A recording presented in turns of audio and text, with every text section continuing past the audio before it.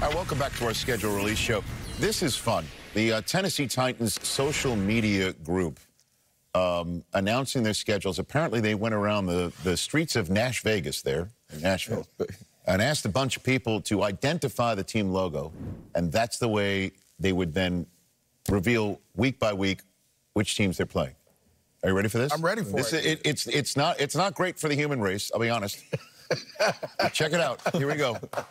St. Louis Rams. Oh. Lightning McQueen. No. Oh, that's just the football logo. That's the football logo. Okay. Boston Bobcats. No idea. No idea. Boston. Oh, my God. Oh, I love it. Cowboys, yeah. Baltimore Orioles. All right. Halfway home. This one is the Red Stallions. Wow. 49 to 69ers. 49 Cowboys. No. Stars. Oh, my God. It's a Pirates from the islands of the Caribbean.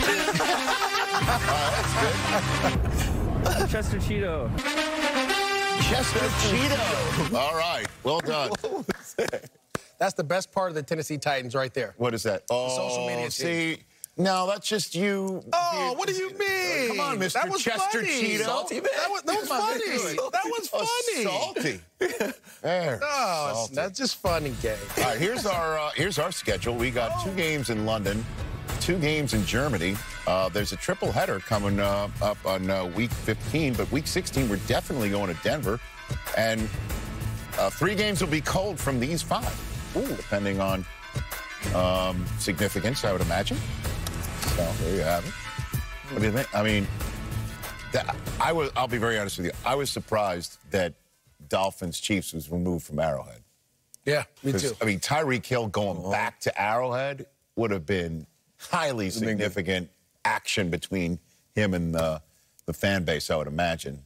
Or just, but I'm sure he still sees red, no doubt. No doubt. And that's one of those games where you look over, being in those games, you look over and you see your former team, you look over, you see your former coach, and you're like, yo, I'm about to tear you boys up. But after the game, we're going to shake and we're going to hug. But just know that it meant something to me, you know? So I'm actually looking forward to it. I'm excited for that game to be in Germany, though, right? The league is trying to grow, right? We have 3 Munich games game in last London. year was unbelievable. It was the Seahawks and the Buccaneers, or the Pirates of the Caribbean. Islands of the Caribbean.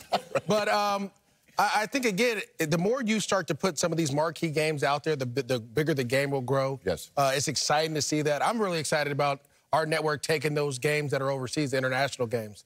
It's really important, right? The fan base of the Jags in London, get the Buffalo Bills there. Last year, Aaron Rodgers went, and, I mean, it was Packers everywhere, right? So, obviously, he's with the Jets now, but they're continuing to put those marquee quarterbacks, guys, in those situations to help grow the game. And our network gets to cover it, which is huge. We'll get more people continue to watch and go. You see this here, because the Ravens game in London, if I'm not mistaken, that is their only single window game until they play the Bengals on a Thursday night. So the Ravens, I'm sure they're sitting around saying, where are their nationally televised games? In case you missed it, they signed Lamar and Odell. No doubt. That's going to be fun. See if they get flexed into that. It's going to be beautiful. That'll be great. I know. The Ravens, let's not sleep on them. Just throwing that out there for everybody.